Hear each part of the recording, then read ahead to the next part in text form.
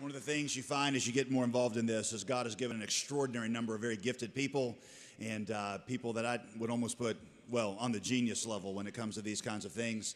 And Dr. Greenway has certainly been at the forefront of that, and him and his team have just done marvelously. So one more time, would you put your hands together in appreciation for Dr. Greenway and his team. The chair now recognizes Daniel Patterson, who is the interim president of the Ethics and Religious Liberty Commission, for their report. Thank you, Mr. President. Brothers and sisters, my name is Daniel Patterson, and I am the interim president of your Ethics and Religious Liberty Commission. And I stand here today as one who really never expected to give a report like this, but as one who's grateful for the opportunity to talk about the work that you have entrusted to us as your Ethics and Religious Liberty Commission. And as we stand here today in Nashville, Tennessee, we're surrounded by country music labels, we're surrounded by country music history. And thinking about that, as a Tennessean, it reminded me of another Tennessean, that legendary philosopher, Dolly Parton. Yeah, you thought Russell Moore was the only one who could do country music references. Dolly Parton said, one time in life, you need to find out who you are and be that on purpose. Find out who you are, she said, and do it on purpose. And as I thought about it, reminding us of who we are, reminding the outside world of who we are, so we can live that way on purpose, on mission together, is exactly what you've asked your Ethics and Religious Liberty Commission to do. And that starts first and foremost, not in courts or in the halls of Congress, but rather where everything in Southern Baptist life is designed to start, in the pews of our churches. And sometimes, so this looks like producing content for our churches, which we have. Everything from moving pro-life documentaries to articles and essays, podcasts, explainers, legal analyses, and so on. But sometimes, this looks like doing what we can to address the real and present crises that threaten to tear us apart.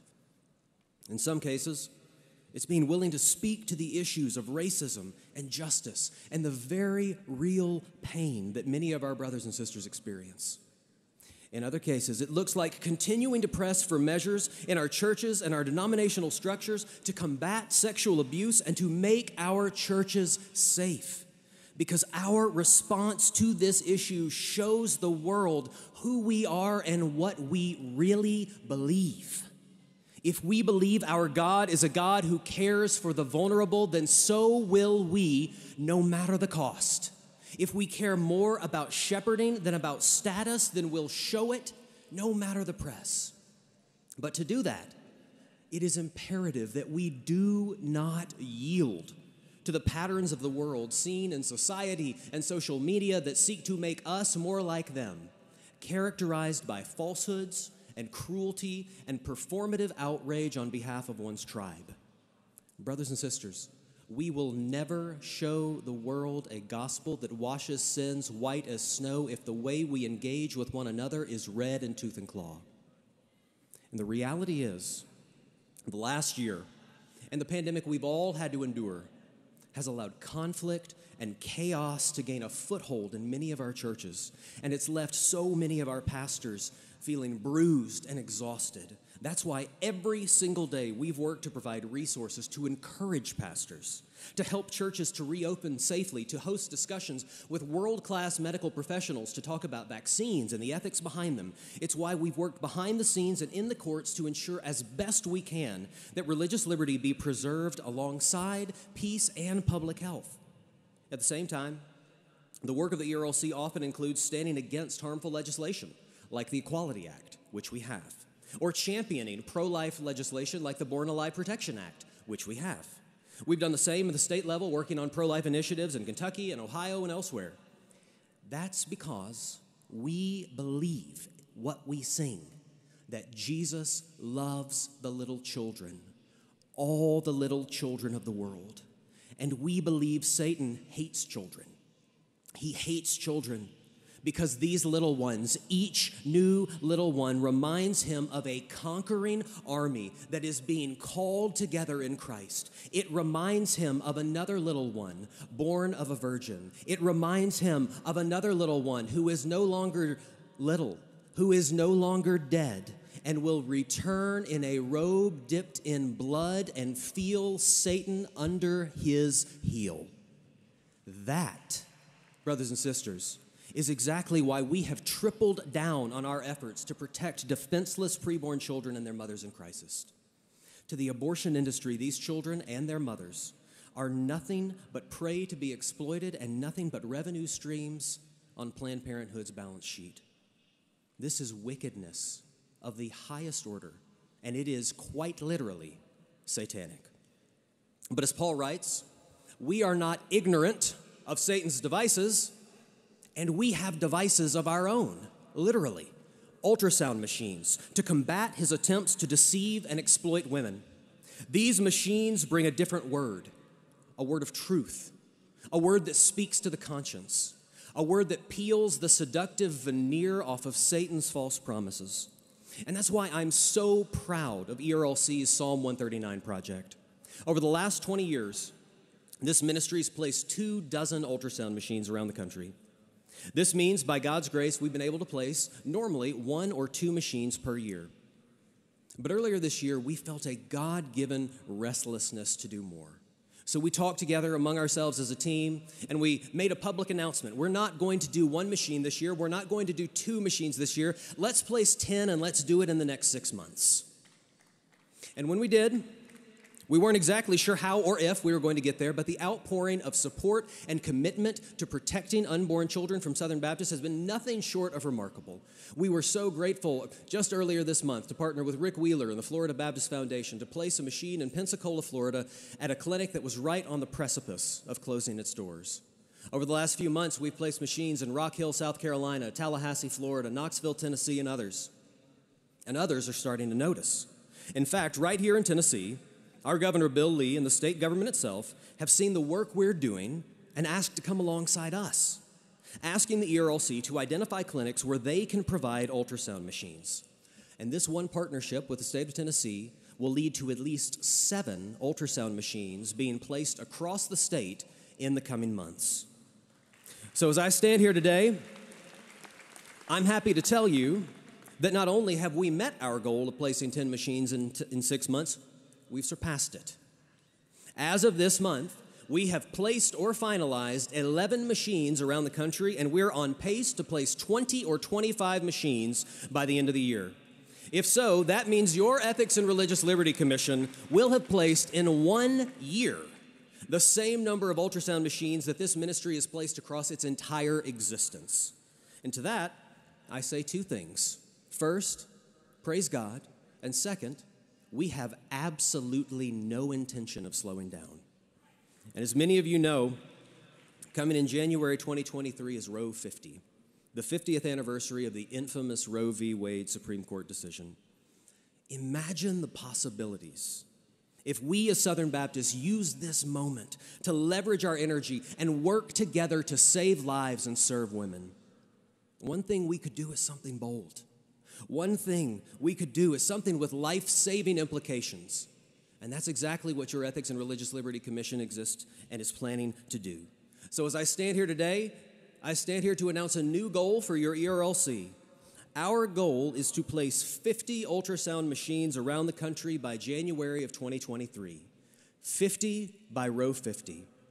And I want to encourage you to join with us, to consider how you could be a part of providing this life-saving technology, of supporting these clinics that offer not just life, but real and Christ-exalting ministry to women in crisis, to join us to say to a watching world, we serve a God who rejoices in life and brings about newness of life through the hope and the offer of the gospel of Jesus Christ. Southern Baptist, let's stand for life. And as we do, we remind ourselves of what we're here to do all along, to share the hope and the mercy and the grace and the gospel of Christ. And that's what your Ethics and Religious Liberty Commission exists to do. So brothers and sisters, that's why we're here, to help Southern Baptists carry out the Great Commission. We are a commission in service to the Great Commission, and on behalf of your Ethics and Religious Liberty Commission, let me say thank you. Thank you for your support. Thank you for the privilege of being able to serve you, to equip our churches, to speak to the watching world, to help us remember who we are in Christ so we can live that way on purpose. Thank you, brothers and sisters. Thank you, Mr. President. And to conclude our report, I'd like to welcome Dr. David Prince, Chairman of the ERLC Board of Trustees, to come and provide a brief update.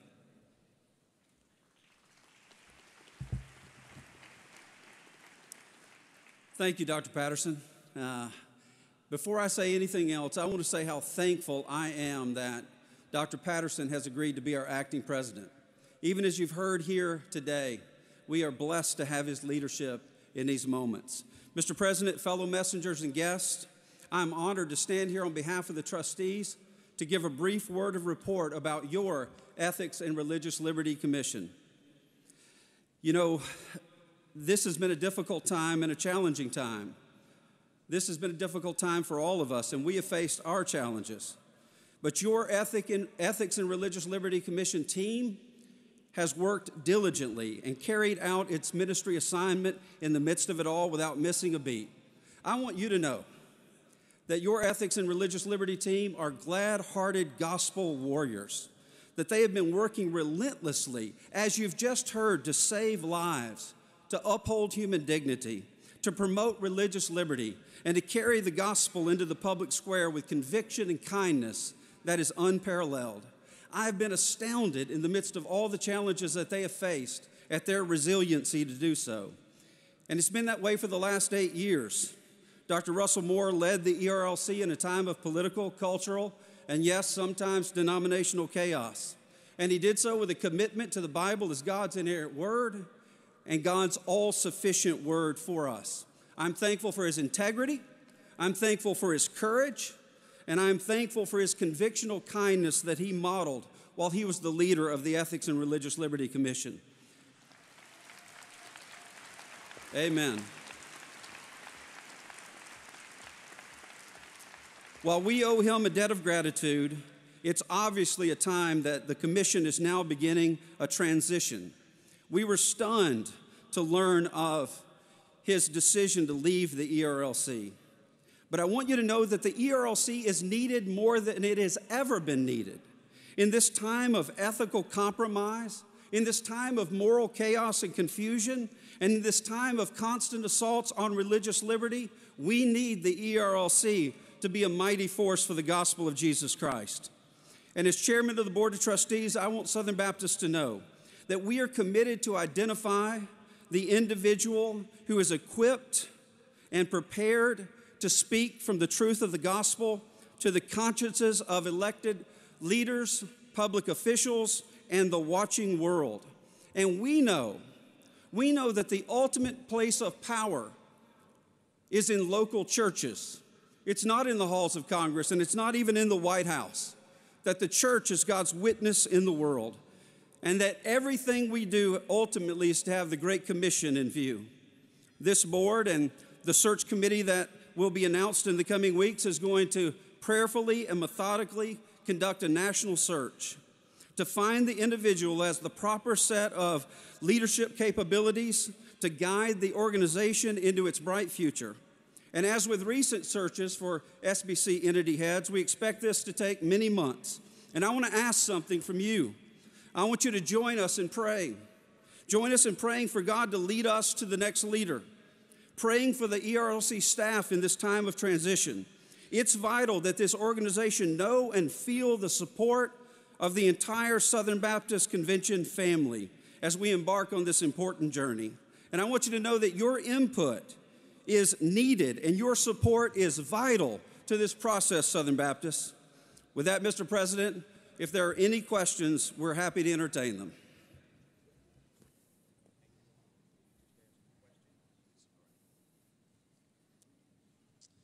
Thank you, David Prince and Dr. Daniel Patterson. I know a heavy mantle has fallen upon you and your trustees over the last week or so, and we are very grateful for the way that you have taken it and begun to lead through it. At this time, we will entertain questions here for either David or Daniel on behalf of the ERLC. 8A. Yes. Thank you, Mr. President. My name is Dale Torres, messenger from First Baptist Church in Patterson, California. My question is for those representing the ERLC. On page 191 in the Book of Reports, the ERLC report states, and I quote, "The ERLC has consistently and repeatedly advocated that the state treat churches the same as similar activities, businesses, and spaces consistent with the First Amendment protections, while recognizing that God has given the state authority to manage activities, businesses, and spaces during a national health crisis. Is it then the opinion of the ERLC that there is such an activity or business on earth that is similar or the same as the assembly of the saints on the Lord's day in obedience to Him? And if so, can you cite an example of such a business or activity that is the same as the Church of God? And if it's not the opinion of the ERLC, then why did you consistently and repeatedly argue that way? Thank you. Well, brother, I appreciate that question, and I'm happy to talk about our approach.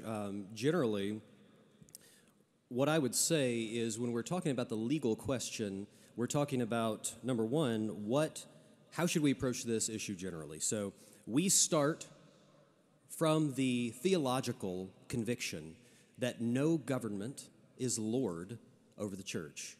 No government has authority to rule. The power of the keys has been given to the church.